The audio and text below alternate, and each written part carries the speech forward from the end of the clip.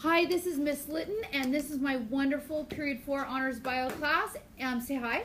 Hi. And we are starting our discussion on Chapter 5 for our group shared notes on cell division. So this little boy has skinned his knees. Now, he needs to replace those knee cells. Do his two knees have to have sex? No. No. Okay? So there is a type of cellular reproduction, asexual reproduction, called mitosis. And when you do mitosis, you will make a clone of the cell that you're starting with, an exact clone.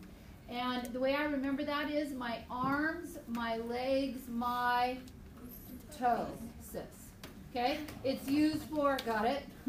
It's used for replacement of tissues and growth.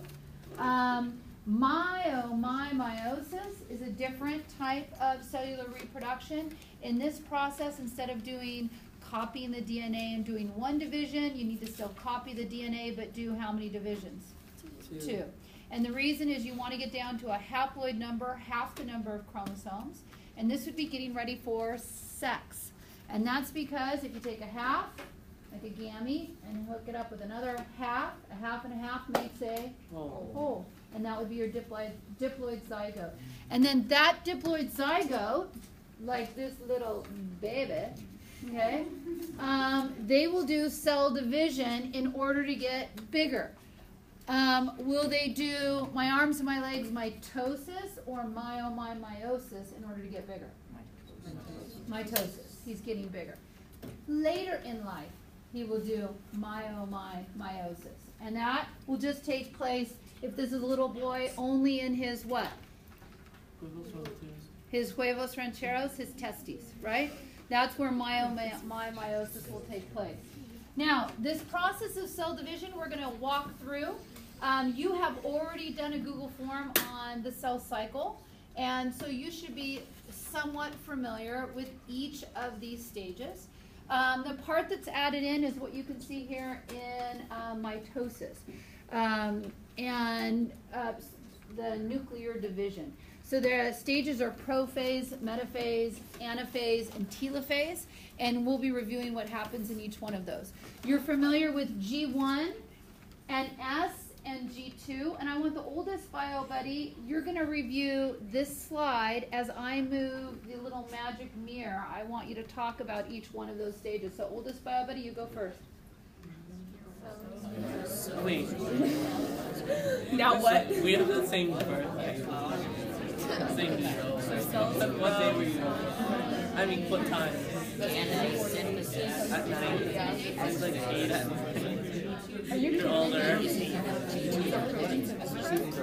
Oh, I thought you said one day. All right. Oldest bio buddy, you took care of that one. Youngest bio buddy, you do this one. Okay. So what happened? And then if you're not The goat. The goat. Okay, yeah. Growth and oh yeah, because it gets bigger at the end.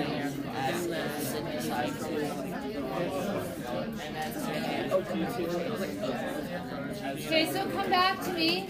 Sorry if you're not done, but come back to me. Eyes up for a minute, please. Eyes up for a minute. What's new?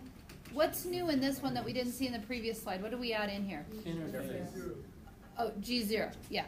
Interphase is G1, S, and G2 all together. They're called interphase, so it has 3 parts to it. And then you have mitosis, the M stage, which is mitosis and cytokinesis. So G0 is new. And this is where you go not to divide. Think about this for a minute. If you got, the little boy skinned his knee, but if you have been in a car accident, it's one thing to replace knee cells. It's entirely different if your spinal cord gets damaged. Because what happens if your spinal cord, eyes up for a little bit, what happens if your spinal cord gets damaged? You're paralyzed. You're paralyzed. Why are you paralyzed? Because the cells don't regrow. Yeah, there's no more repair. Where do you think those cells are at in the cell cycle? They're in G0. Okay, so they are not dividing anymore. They're not moving through in the cell cycle. It would be wonderful if we could develop a way to get them out of G0 and to re-enter the cell cycle. Because if we could get your spinal cord cells to re-enter the cell cycle and keep going to to go into S and G2, then what could happen? You could walk again or whatever it is. You could repair those cells, right? Now think about a disease where you would like those cells to enter G0. Cancer, exactly. Cancer is the cell cycle out of control. So if you could get them to stop being cancerous, then that would be great if they would stop in their division. Okay, so walking through, let's put some type, I was going to say paper to pen, but fingers to keyboards. G1, what did we say the cell does? The cell what? Grows. And what increases? Cell grows and you get more what? What else do you generate? Organelles. Good. So cell grows larger and organelles increase. So G1, cells grow larger and the organelles increase. In S, you do DNA. What are you doing? What does the S stand for? Synthesis. DNA synthesis. That's replication. Let's think for a minute. You already learned that. Show me right here. Show me DNA. What does the DNA have to do? Unwind and unzip, helicase, and then we use what? DNA polymerase, boom, boom, boom, boom, boom, boom, ligase. Then these twist up and they form what? Sister chromatids held together by a centromere, and they separate during what? Anaphase. Anaphase of mitosis. So this is where this occurs during the S stage. The DNA, so you boom boom. And that is when you do your S stage, you get 2 copies of the DNA, so you can give 1 to each cell. In G2, what it gets synthesized during G2? Proteins. Proteins are synthesized during G2. Okay, the M stage right here, this is all referred to as M. But this area right here of the M stage, that is mitosis. Okay, and this right here is anaphase. That's what we were talking about. That is the point of mitosis where you separate your sister chromatids and give 1 to each cell. Okay, and then the other part of that is called cytokinesis. What do you hear in cytokinesis that's familiar to you? Cytoplasm. So mitosis is the division of the nucleus, the nuclear division. Cytokinesis is division of the cytoplasm. Everything else. Okay, mitosis just refers to the nucleus, and cytokinesis refers to everything else. Okay, so on your notes, you have mitosis. And what word are you going to put in front of division? Cellular. Nuclear. Nuclear division, producing how many nuclei? 2 nuclei that contain the exact same DNA. That contain the exact same DNA. 1 nucleus for each cell. Cytokinesis, sorry, that's part of a song. That's cytokinesis is division of the cytoplasm.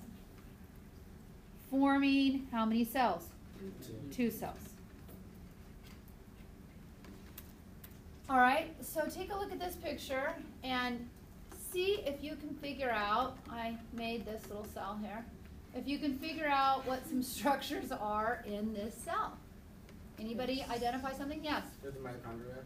Mitochondria, good job. These are the mitochondria. What else can you find? The orange part is the nucleus. Yes, nucleus, and what would the dot dot be? Nuclear membrane, good. And what are the things inside the nucleus, do you think? Chromatin. Yeah, the DNA, chromosomes. What else do you see? The centrioles. Oh, where would you say, where do you think you're looking at centrioles? The little confetti stuff. That? Okay, yeah, this is not drawn to scale. I'm not using centrioles in this picture. It's to represent something else. It starts with a P that you learned about in the cell cycle. You make more of them at some point. Proteins, yes. These are proteins not drawn to scale. Okay, they're really super, super large proteins. So we have the nucleus, we have proteins, we have 1 organelle here that's mitochondria. Any guesses what this organelle could be? Yes? Lysosome. Oh, good. It could be a lysosome. What else could it be? A vacuole? Sure. Okay, so what we're going to do is we're going to take this cell and predict what's going to happen. So let's start at the S stage. What does S stand for? Synthesis. What will we be synthesizing? DNA. Good. So where's the DNA located? And what color is it in this picture? Red.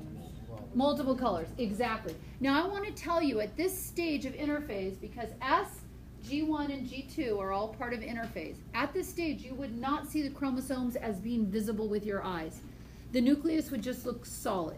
The only reason I made them visible right here is so that our understanding of it would be better, okay? But it would just be a solid. So during the S stage, what should happen to each of those? They get duplicated. They should get duplicated. So let's see if that happens. And it did, okay? What we formed just now are sister chromatids held together by a centromere. Those are going to separate during what stage? Anaphase. So each cell will get a red one, each one will get a black one, each one will get a purple one during anaphase of mitosis. Okay, so now our chromosomes have doubled in the S stage. What follows the S stage? Okay, so, oh actually we're doing this out of order. Yeah, sorry. So let's, so sorry, I did that out of order. What should I have started with? G1. My bad. Okay, so what happens in G1? It grows larger. Grows larger and Makes more organelles. makes more organelles. So let's see if that happens. Oh, it did. G1, now S. Okay, and now what would we do? G2. G2. What should happen in G2? More proteins. Let's see if that happens. Oh, it did. Okay, and then what follows G2? Mitosis and cytokinesis. So what should happen here? The nucleus splits. And that's So it. does the cytoplasm. And it did. Okay, so now we have formed two cells. They are clones of each other. Now, this process, when we do it, okay, oh, here, it's a little meme for you. When you do this process, okay, it is controlled by several different signals. So on your notes, this matches up with your notes. Basics, controlled by external and internal signals. Controlled by external and internal signals. The signals are a molecule that stimulates or inhibits a metabolic event. Stimulates or inhibits a metabolic event. And your example are growth factors. Your example are growth factors.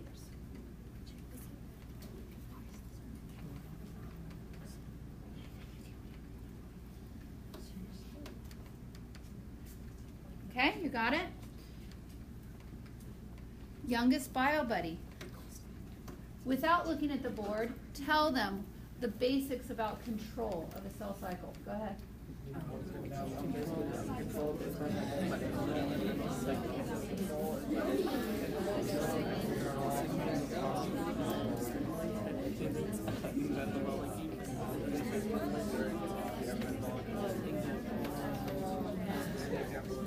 Okay, but oh wait. Okay, now come back to me for a minute. When I grew up and you went to the airport, you literally could get dropped off at the airport and run all the way to the gate and like show them your ticket and then get on the plane. Literally run. It would take you, depending on how large the airport, it could take you like 10 minutes, it could take you 5 minutes if it was a small airport. That's it. You did not have to get there. If you were doing an international flight, you would maybe get there 2 hours in advance, you know, for an international. But if you were just flying, you could be there like half an hour before your flight. No problem. You're on. Then what happened? 9/11. So that changed things. Oh, well, let me go back to the old times too, because it's kind of cool. When you would fly in somewhere where you had family greeting you or friends, it was so cool because they could be right there. You know, when you're waiting to get off the plane patiently and nobody's moving because the doors haven't opened yet and you've got your little stuff, and then you walk through that tunnel, then you come out, all your friends and family would be right there, right at the gate. You go, ah, and then you're hugging, and then you would go walk and get your luggage together. So that's all changed, okay? And now you can't even get in the airport unless you have a what? Ticket. You gotta have a ticket. It's the same thing for the cell cycle. To even start the cell cycle, there has to be a ticket. They're called cyclins, and those have to build up around the cell first. And then once you get in the airport with your ticket, what do you have to go through next? You have to go through security. And they're gonna make sure that you're not bringing anything out on the airplane that you shouldn't be bringing on the airplane. And then even then, you're still not done, right? Because what do you have to do after security? Agriculture security? Well, you might. What are you packing? No, but I mean, you have to have a ticket to get in the airport. You go through security, and then once you're at the gate, what do you have to do? You have to show your ticket again. Yeah. So there's lots of checkpoints, and it's the same thing for the cell. There are different checkpoints, and all along, do you see right here where it says cyclins must be present? That's a ticket. You know, it has to have buildup of a certain cyclin, M cyclins to go through mitosis, and even then there's a checkpoint to make sure you're doing it right. And after you're done with mitosis, here in G1, following mitosis, now you're getting ready to grow and make more organelles, they're going to check to make sure mitosis was done correctly. And if not, you're going to have, the cell's going to have to commit suicide. What's that called when a cell commits suicide? Apoptosis. Okay, and then before it goes in to replicate the DNA, before this, it will again, you'll have to have enough cyclins, S cyclins, like a ticket, to get you moving into the S stage, and again, then they'll check to make sure you did that right. So on your notes, you can see checkpoints. There are 3. Checkpoints, 3. The cell is checked to see if DNA is damaged, or can't be repaired, or chromosomes not lining up correctly, and apoptosis if they don't pass one of the checkpoints. Apoptosis if they don't pass one of the checkpoints. And you remember what apoptosis is. That's a normal part of growth and development, but it also happens following a sickness or disease, in your immune system needs to pare down some of its numbers. But it also happens if you have a bad cell, a good cell that's gone bad. And it is a balance between mitosis and apoptosis to help maintain the normal level of somatic cells. The normal level of somatic cells, and this will prevent a tumor.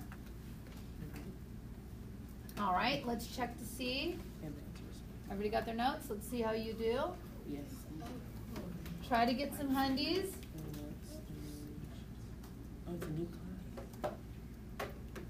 You might actually not only get 2 this time.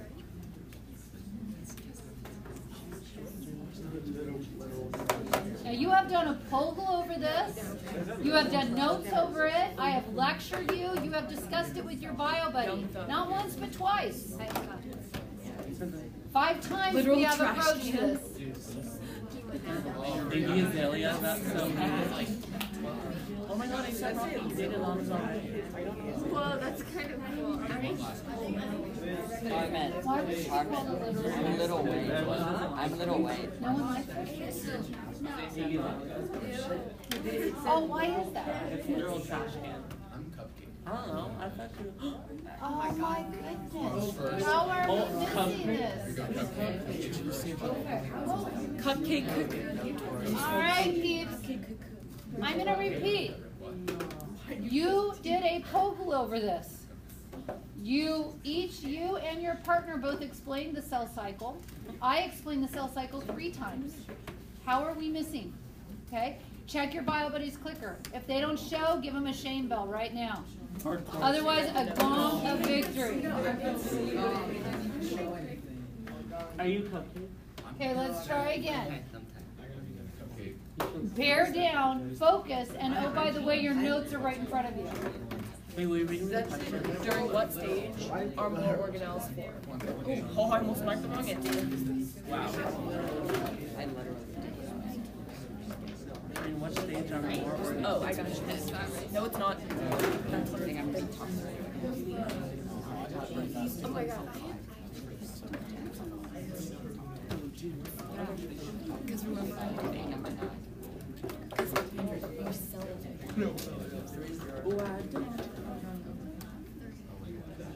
We did not. Oh. Usher is not around. All right, so I like that he's included. guys, one way to think about this is right after you did mitosis, you had 1 cell become how many? 2. So if you had 1 becoming 2, those 2 cells are going to be really what? Small. So they need to grow, right? And in the process of growing, they need to make some more organelles. Be logical about it, okay? Because you just divided, so grow and make more organelles. Then in the S stage, you would do DNA replication, and then in the G2 stage, what would you do? Make some proteins, right? Remember how I told you you needed a ticket to get on the airplane? Those are some of the tickets you can make. Is it possible for more organelles to not be formed and then there's like a problem? Sure. Yeah, but if that's happening, there may be something wrong with your DNA or something like that. Also, do you remember which organelles are self-replicating? Mitochondria and chloroplasts. Yeah, so there could be something with the mitochondrial DNA too. All right. During what stage is there? No. You did it right there. Oh, she did it out there. That's why I'm saying that. No. Excuse me. Oh wait, no, sorry. It's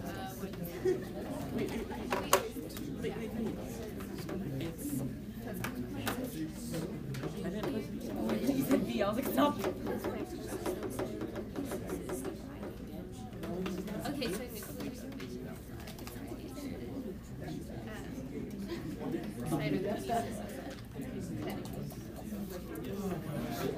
Okay, well, we got a 93%. Show your clicker. If you don't show, go ahead and give them the shade bell. Otherwise, a gong of victory. The next one. Wait, that's so fast. See how fast you can text? 10, 9, all lowercase. All lowercase, ALC. Hurry up. 5. Bless you. No, what are you taking? I sneezed in 3. Oh, I'm on the D.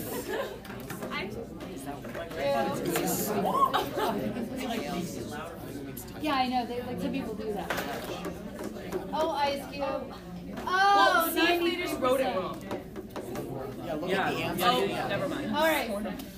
So, to build this chromosome, okay, these are the sister chromatids. This is boom, boom, boom, boom, boom, boom, twist up, right? Held together by a centromere. So on your notes, chromosome structure. Following S and G2 stages of interphase, cells prepare for mitosis. The chromatin or chromatin, which is the DNA and protein, start to coil up into rod shapes. Chromosomes appear as double. You have sister chromatids, 2 copies due to the S stage, joined by a centromere. Organization, the DNA winds around histone, Histone, protein spools to form a nucleosome. The nucleosome then begins coiling until condensed into a chromosome. And this right here is showing you, this is the DNA right here as a double helix. Now we're just backing away a little bit. That same DNA up there is now we're farther away. And so you can see it coiling onto these nucleosomes, which then twist on each other, which then twist and then twist on each other. A good idea of like explaining this would be if I just took 3 of her hairs, just 3, total 3, and I braided that all over her head, just 3 hairs. And then I would take some time. Then I would braid those together, and then I would braid those together, and then I would braid those together until I had a super braid. Okay? So that would take that would take years. a while. Okay? But yet the cells can do that very rapidly. Okay? So good job. We will pick up. Remind me to show you the video. Okay, next time. oh my god, imagine your hands. Oh, I can't even think about it. It's too. Oh, that just gives me anxiety. Like, Hope you're having a good day.